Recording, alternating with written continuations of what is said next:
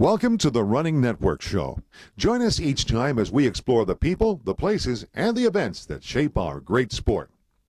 Hello everyone, this is Gary Morgan with the Running Network. Well, I'm here in Albuquerque, New Mexico at the USA Track and Field Indoor National Championships. I'm Jillian Camarena-Williams and I throw the shot put. And today I broke the American record in the indoor shot put. So this is your 7th time? It's my 7th indoor title, yep.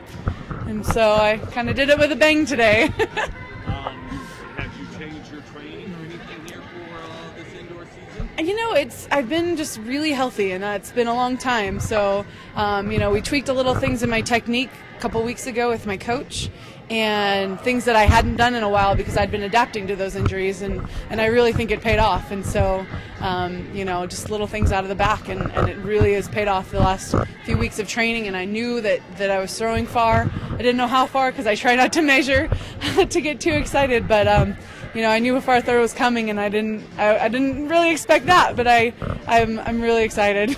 Now, where do you train at? I'm in Provo, Utah, training at BYU. Great. Yeah. And, so what are your plans now going from here? I'm gonna enjoy the week off of training a little bit, just to let my body relax, but then hitting it hard, and probably just going to try to hit all the Diamond League meets again. That was an amazing series last year. Really enjoyed it, enjoyed the competition, and hopefully, get an outdoor title as well. Going from there, world championships?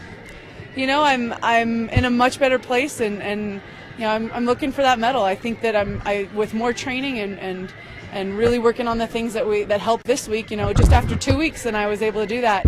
I really think I can be a medal contender in Doha, or in Daegu.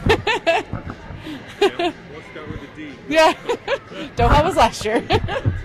Well, congratulations. Thank and you. good luck this whole summer. Thank you so much.